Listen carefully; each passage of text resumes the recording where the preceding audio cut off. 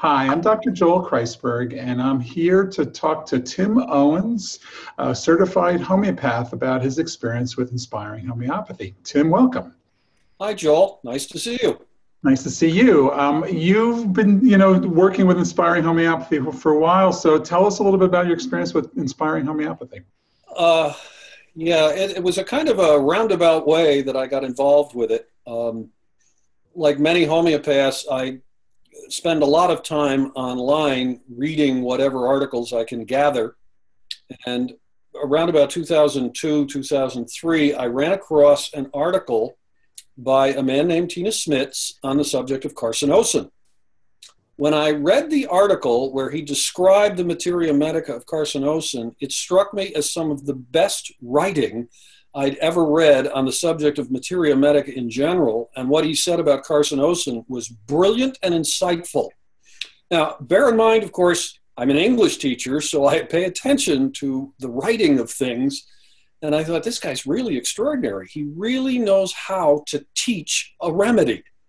And so I read through his materia medica and then started to apply it in my practice. And I found that the guide markers he left in his article explaining how to see this remedy were extraordinarily accurate and useful. I read a lot of materia medica, and much of it is very difficult to apply. But what struck me about Tinas is he understood how homeopaths think, and he also understood how to convey it in a way that you could just walk into your clinical setting and go right to work with it. So I enjoyed a whole bunch of success using carcinosin on the strength of his writing. And I got more and more curious about him and continued to read. And I remember telling a colleague about, my fun with this guy. She went all the way to Europe and studied with him. When she came back, she had caught fire. And she said, "Owens, you have to go." And I took kids, I got a full-time job. I'm not anxious to travel to Europe. On the other hand, the way she talked about it sounded so exciting, so intriguing, that I got a plane ticket, rented a room in a gîte, and flew to Europe and spent 5 days at Tinas's. He had a villa in the south of France in the Dordogne region.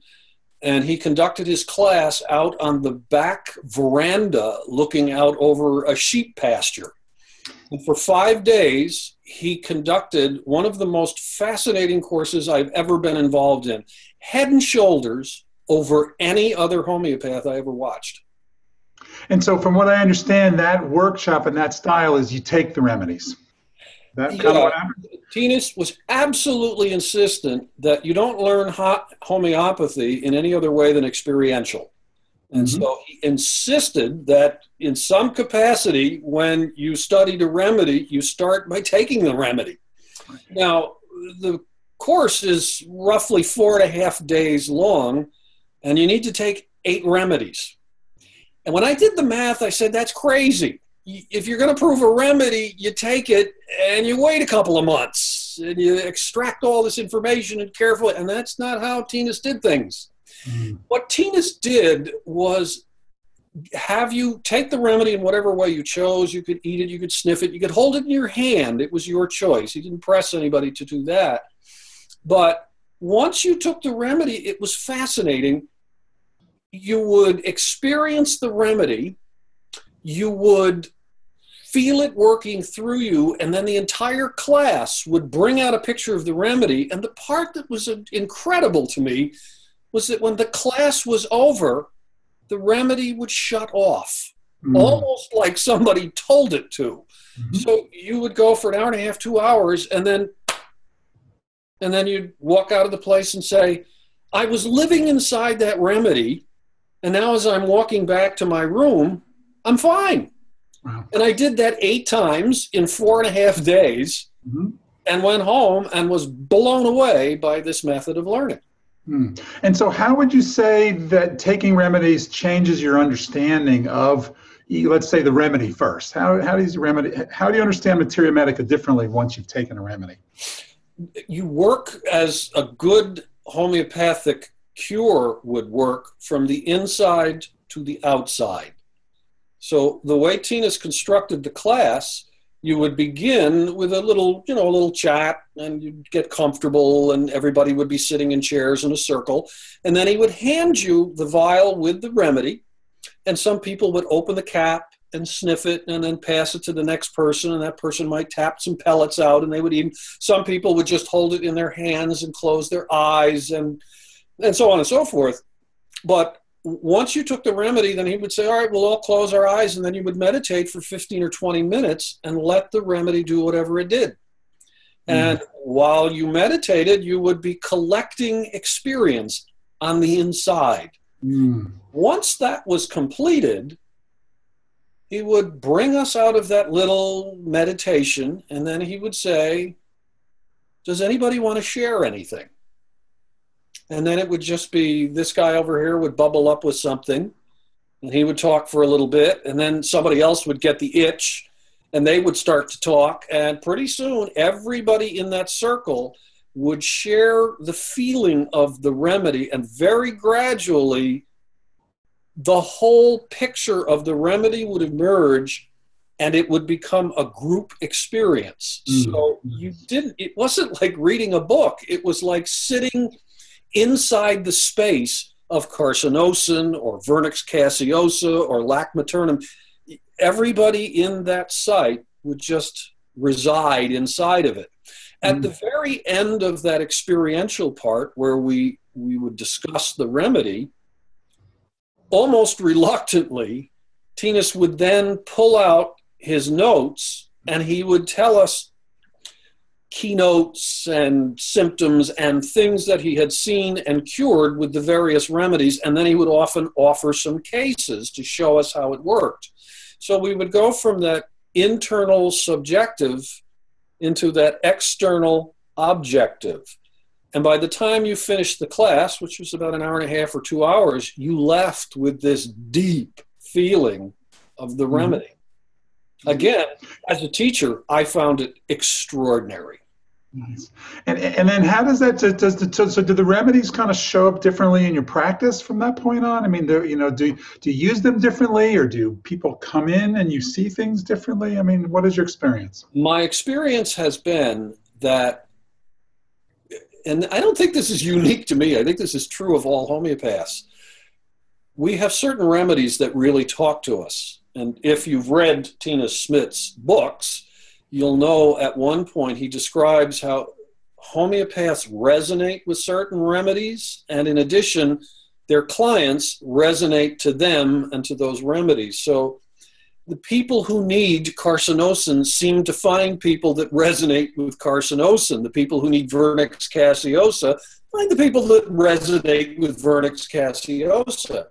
In my case, there were certain of the remedies that became my friends and that I'm very comfortable with and that I see on a fairly regular basis. There are others that are relatively inaccessible to me that I have used, sometimes with success or minor success, and sometimes I can't figure out how to make it work.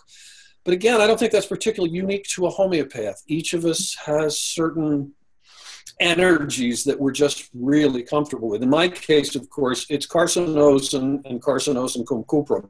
I love those remedies.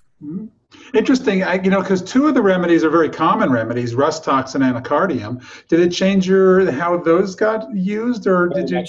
Yeah, well, I had, like many homeopaths, used rus primarily as an acute and or a musculoskeletal. Superficially, I didn't really have much of a handle. After that seminar, when I came home, rus is one of my favorites, and I use it regularly. Me too. The picture that he drew out of rus is an extraordinarily universal one, and rus is an extraordinarily deep remedy. And I think every homeopath needs to go way into rus because it's all over the place right now. And likewise, anacardium, oh dear Lord, for me, that's everywhere. I see he taught us about anacardium and the split. And I experienced that. I had a very lively experience. In fact, if you read the foreword to his Inspiring Homeopathy, I wrote about my experience with anacardium. It knocked my socks off for almost exactly 60 minutes, and then it disappeared. as Tinas would say, like snow in the springtime sunshine.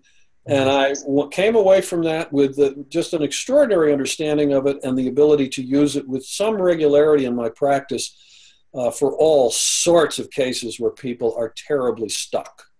So it's interesting. So what you're saying is there's some new remedies that, are unfamiliar with. There's some remedies that Tinas created himself, carcinosum cum cuprum, and there's some old remedies that your understanding of the remedies has completely changed because you took the remedy. And a lot of people have taken rust tox for, their sprained ankle, or maybe they're acute, this and that, or poison oak or poison ivy. But this is really a constitutional use for. It is a huge remedy. It is a polycrest of the first order. Yeah. And once you climb inside of it, you come out with a new respect for it. And after you get a few cases where somebody comes in and it's almost incidental, I have a stiff this or a sore elbow or whatever, the real story is essentially the horror of their childhood, or the horror of the trauma that brought them to the point where they needed Rus. So it is a huge remedy for all sorts of traumas, deep traumas, and it's incredible when it works.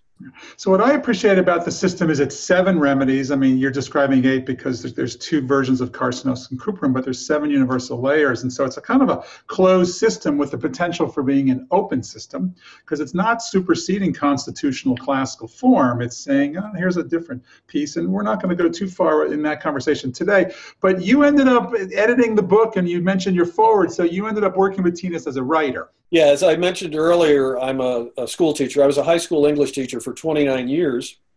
And right here, I'll show you the copy. This is the original copy of his Inspiring Homeopathy, which was like a pamphlet. It was, as cheap as you could make it. And I got a copy of it and read it from cover to cover, marked it all up, made notes, used it constantly in my practice. But the whole time I was using it, I kept saying to myself, it really would be nice if English were his first language, because the problems with the language were a real problem for a fuss budget English teacher. I would read it and say, oh, gee, Tinas, that's not how Americans use adverbs. That's not where you put that word. And where did you get that construction? So when I was over in the Dordogne with him at his villa, at the end of the course, I told him how impressed I was with his teaching, with his method, with his understanding, with the experience. I had just lavished praise on him because I thought he was extraordinary. And I said, Tinas, I personally think that what you're doing is an incredibly important gift to the homeopathic community, but it really needs some serious editing. And I said, I would like to volunteer to be the editor. I don't need a dime for it. I would like to do it as just a gift to you and to the universe. And he said, oh, well, okay. But he was nervous because the book was his baby. And he was really nervous about letting go of it. And he doesn't know me other than my time in his little class. And here I am back in upstate New York claiming I'm going to fix his book. But what if I take it over and change it?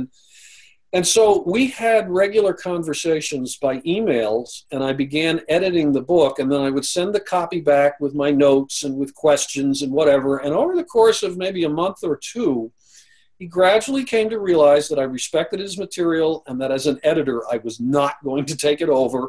And anytime I had any kind of substantive change in his text, I would send it over to him and I'd ask all kinds of questions, and then I'd explain why I changed it and why an English speaker would struggle with the way he explained it. And eventually, I would say after a couple of months, he just gave me carte blanche and he said, I trust you, fix it.